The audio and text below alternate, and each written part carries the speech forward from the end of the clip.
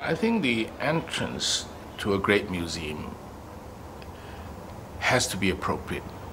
I am Pei Ming. The primary designer of the Louvre Pyramid was born in Guangzhou, China in 1917. At the age of 16, he set off his career as an architect by studying architecture in the United States. He received a bachelor's degree in architecture from Massachusetts Institute of Technology 6 years after in 1940. After that, he got married with another college student, Yeung, whom he met in the late 30s, and thus he was introduced to Harvard's Graduate School of Design. He enrolled in 1942 and graduated in 1946 with a master's degree.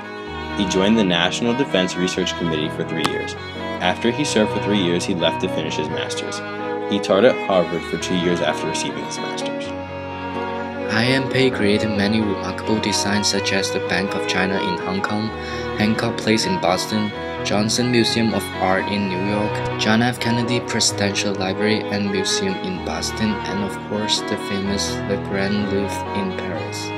He designed the entrance in 1985 through 1989. There are 4 pyramids in total, one larger one surrounded by 3 smaller ones.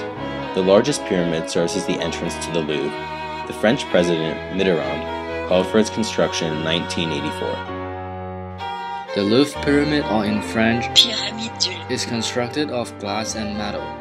The pyramid was very controversial because of its modern style, which clashed with the traditional style of the building, bringing out great criticism from critics around the world. The pyramid was intentionally modern. Mitterrand believed the modern structure would help the Louvre fit into modern Paris.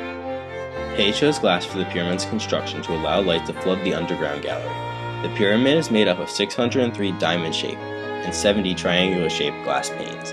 The shapes of the panes not only modernize the building, but also make it feel elegant. The triangles in the pyramid are also played on in the triangular-shaped fountains. The modern glass allows one to see through it, revealing the classical architecture behind. One amazing thing about the pyramid is its colors matches the rest of the structure, day or night. During the day from a distance, the pyramid takes on a grayish stone color, while at night the pyramid glows an iridescent gold with the original palace.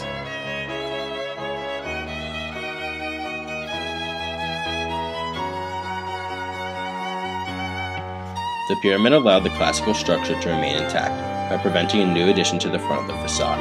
The modern fountains which were added helped towards the goal of modernizing the building.